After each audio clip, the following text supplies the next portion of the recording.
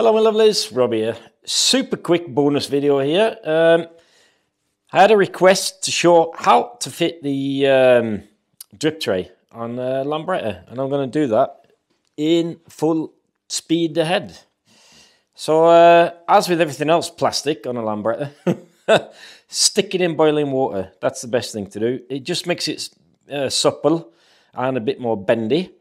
Ooh, ow, ow, ow, ow, ow.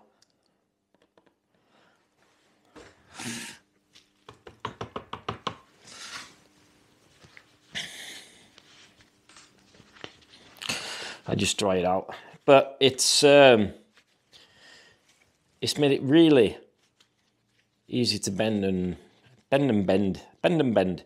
Right, so basically you've got your felt, put that over your petrol tap lid, and if you look on this, I'm sure it doesn't make any difference whatsoever, to tell you the truth. I'd probably fit it 100 different ways as well, but you can see there's a cutout on this edge. That cutout goes towards your hinge.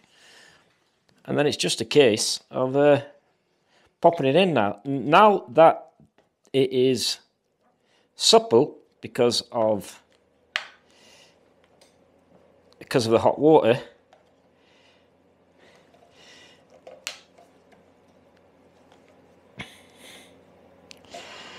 here you go. Pop it in there.